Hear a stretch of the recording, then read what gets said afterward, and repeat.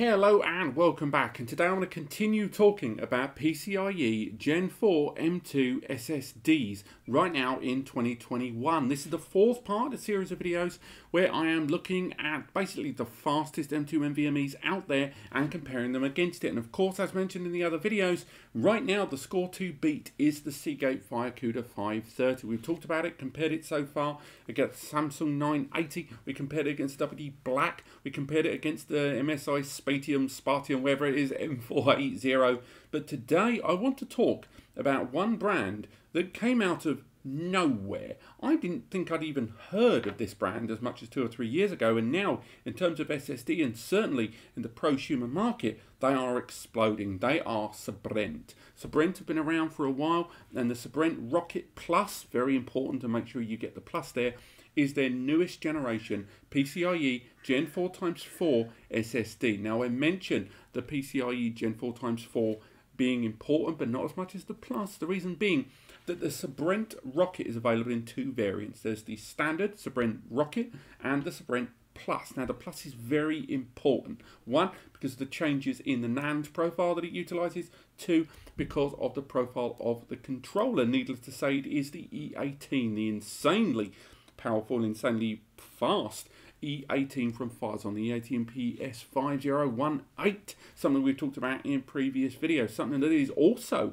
featured on the Firecuda 530. And of all the drives that I've talked about so far in my comparisons, I've got to say, the Sabrent Rocket Plus is the one that I think gives the Seagate Firecuda 530 probably the biggest run for its money in terms of what you're getting for your money. It has arrived on the market for as long as pretty much anyone else. Indeed, when the Samsung 980 Pro hit the market and was really making waves midway through last year in 2020, despite the pandemic, despite the semiconductor shortages, despite the trade war, despite Chia starting to rise up out of the gloomy depths, Sabrent's Rocket Plus drive still had an avid following behind it.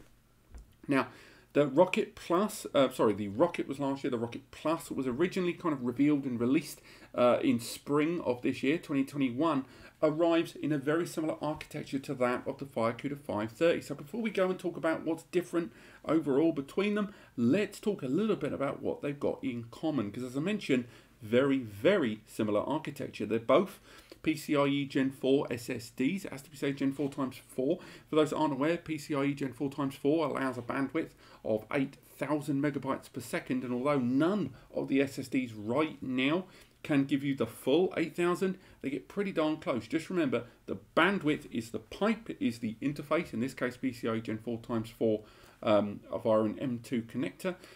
And the water that would go through that pipe, otherwise known as throughput, generally measured in read and writes, on both of these drives is very similar as well, although there are disparities along the way. I hate seagulls. Also, they both take advantage of 3D NAND TLC, which is great because it's a good balance between durability and capacity and performance. But I will highlight that although they both use the same controller, the Phison E18, again, beautiful stuff, they don't actually use the same NAND. With the Sabrent drive, the Rocket Plus taking advantage of 96-layer NAND, remember, vertically stacked, whereas the Firecuda 530, 176-layer NAND. And that was something that was raised in a bunch of websites. The fact that Sabrent Rocket Plus seemingly got the E18, but then decided not to go all in on that NAND, and that is where the later disparity throughout this comparison will go. So do remember that about that NAND, because I think it plays a big part. And although both of them arrive with 5 years of manufacturer's warranty, it is also worth highlighting that the Seagate, once again, the 530 arrived with data recovery services included. And although they are pretty much the only brand that includes it, I don't think they get enough heat for that. I know I talk about it a lot, and I'm sure I'm boring you to tears. But still, nonetheless, the fact that it includes data recovery services that I've personally tested in the past with a smashed up drive, the idea that if you are a content creator and you're working on an edit and you've got a corrupted drive or the interface or a power surge or any one of a number of things, accidental deletion, malware, ransomware, you name it, having those 3 years of included data recovery services is not to be sniffed at. And anyone that's ever had to pay for professional data recovery services, man alive, it can be expensive. Because remember, it's a bit by bit recovery, forensic level in many cases as well. So it's always worth highlighting that the Seagate Firecuda 530 arrives with it, because I don't think it gets enough props, because it's just not something the other drive brands have, and it ends up just falling into one of those extras and things that gets thrown around like the CD in an external drive. Who needs that? And of course, both of these drives arrive with very similar capacities that we'll talk about in a bit, and I'm pleased to say they both arrive in 4 terabytes, which again, 4 terabytes on a little NVMe, particularly a 2280 length SSD, none of the 22110 full length, those massive NVMe's. This is a standard length, still able to take advantage of 4 TB. So well done, both of you. Just great stuff to see there. And of course, they do that thanks to using double-sided. So that's in other words, the NAND cells are on either side of the NVMe M.2 PCB board, along with, of course, the DDR4 memory, that little bit of RAM there, the SD RAM, and of course the controller.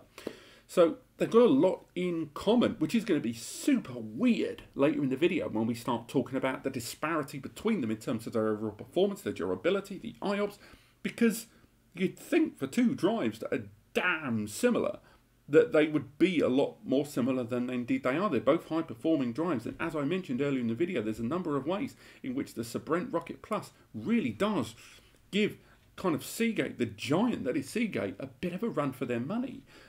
One area where it's really hard to compare these 2 brands is price. Once you look at these 2 drives, they both arrive with 500 gig models, 1 TB models, 2 TB models, and 4 TB models.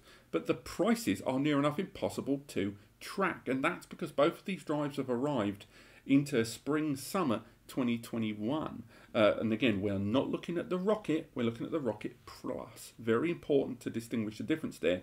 We could have compared the Firecuda 520 versus the Rocket, but we didn't, and here we are. But the price between them, there's no rhyme or reason, notwithstanding currency differences between them. And this isn't just utilising Amazon, this is utilising a number of different websites, that take advantage of the recommended retail price, RRP. But whichever way you look at it, all of them, there's like advantages left, right and centre. And in many websites, I'm talking about for the US there, we're talking about Newegg, Walmart, Amazon, those sort of easy, everyone knows them shops. Their prices are all over the place. And over here in the UK, we've got the likes of Scan and eBuyer and all that kind of stuff. All of these prices, there's no consistency, there's no rhyme or reason. And I would argue that there's a good chance that you can get these 2 drives in every single capacity tier at largely the same price. And when I looked around for the 4 TB model, the Sabrent Rocket Plus, which is available, remember that, it is available and it's been around and available to buy for longer than the Firecuda, it's seemingly more expensive for the 4 TB model, despite all the stuff we're going to go through in a little bit. So again, I can't really say that one is more affordable than the other for the simple reason that there is no consistency on the price that we can go, yes, as of 5.5 seconds ago on these 9 websites, one of those is more expensive. So in terms of price, I'm just going to have to call it a draw. We're not going to be able to, we can't distinguish between them in terms of capacity because they're both available, and we can't really give one an advantage or another. Even the prices I've shown you on screen have almost certainly changed between the time I've made this video and you're watching it. So I'm leaving it there as a guide, but to be perfectly frank, it's not that reliable.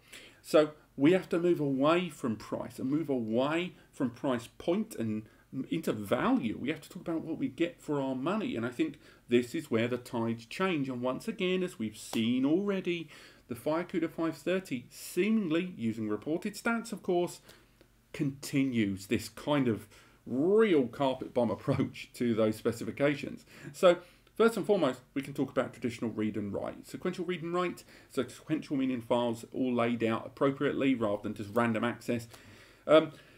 Overall, the Firecuda wins, 530 wins, but not by massive amounts. It's got an advantage, and it's certainly given, you know, the difference between them. In some cases, 300 megabytes per second. The difference is very, very clear.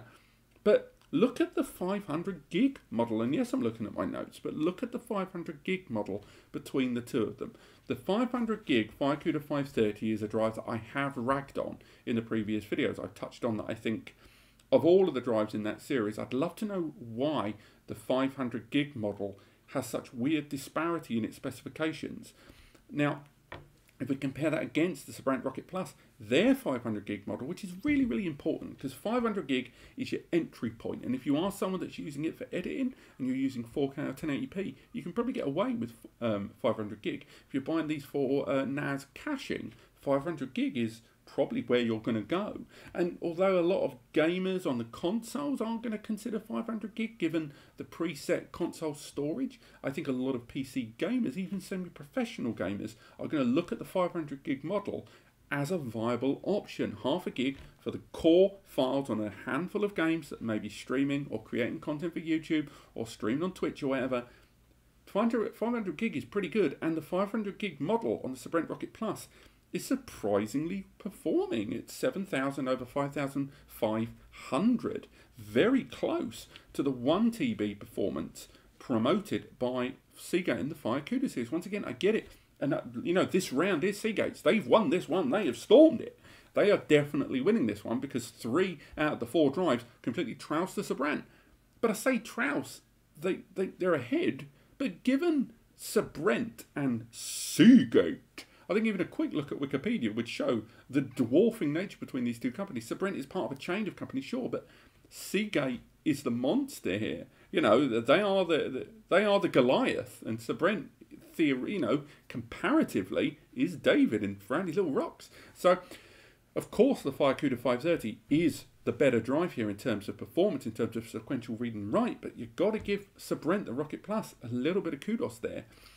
Kudos that unfortunately is going to fall by the wayside a little bit once we move into the IOPS there. So to check, the IOPS on the Sabrent Rocket Plus are weirdly lower than I expected. Now, I should explain. IOPS, individual input-output operations per second. These is effectively the latency. It's the responsiveness. It's how many things it can deal with, how many instructions it can deal with per second. Now, pretty much all of the top tier PCIe Gen 4x4 SSDs, I'm looking at your Samsung 980 Pros, I'm looking at your WD Blacks, they've broken the 1 million IOPS mark. In some cases, like the 530, in both read and write. The Sabrent Rocket Plus peaks at 700. It doesn't go any higher than that, and particularly in the early, like 350, 650, I was really surprised that the IOPS were as low as they were. Now, I will repeat, as I've said in previous videos, I don't rate IOPS as a measurement in modern consumer SSDs. Certainly if they're used in smaller operations, or if they are being used for high-end OS or for a virtual machine, or if you are streaming live and you aren't running through a third server or a third-party server pathway, then that is very, very important. But the importance of ISOs has depreciated in recent years as SSDs have become the de facto storage medium, and IOPS have continued to excel into the hundreds of thousands and now even the millions, to a point where their advantages are being bottlenecked by the very systems they are contained within.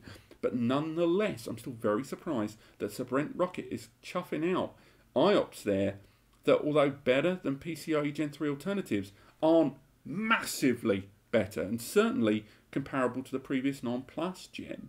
And of course, as mentioned, the Firecuda 530 there, it's breaking the 1 mil IOP there. You've got to give it to them, and they've absolutely stormed it there. So you've got to give, in terms of those IOP performance figures, Seagate and the Firecuda 530 take it. But what's really interesting, and this goes back to my earlier point, the Firecuda and the Sabrent having such similar architecture with the same controller, the same capacity limits readily available, and the same NVMe firmware revision, I would argue that the drive writes per day difference, and again this has to be down to the layers of that NAND. The drive writes per day, the ultimate, that along with terabytes written, the ultimate measurement of the endurance of a drive, is largely eclipsed on the Sabrent Rocket Plus by the Firecuda 530, with 0.4 drive writes per day reported on the Sabrent Rocket Plus and 0.7 drive writes per day reported on the Firecuda 530. An enormous disparity between them. And fair play to the Rocket Plus.